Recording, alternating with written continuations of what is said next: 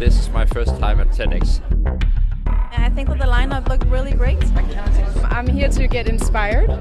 I think that's what one of the main things that TEDx offers. My main focus is health, and I am very much looking forward to be on the stage. Now I am here and it feels crazy. My main focus today would definitely be not to forget my text.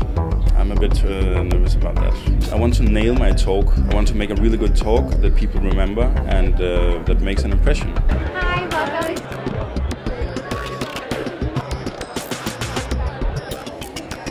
I'm Charbax from armdevices.net. I watch TED all my life. I love TED, all these TEDx conferences. The speeches are like awesome. Hopefully, I mean, we haven't seen it yet. You do not have to be an astronaut to see things have changed. This may look familiar because it looks like St. Peter's Basilica. I'm discussing today religion and politics. Could you please read what it says on the back of the check? At first glance, it seems like a innocent family photo.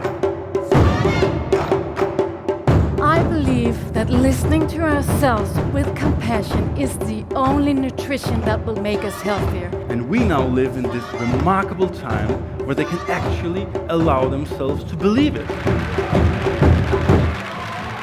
I have loved the show today. It's been so informative. I mean, it was really interesting.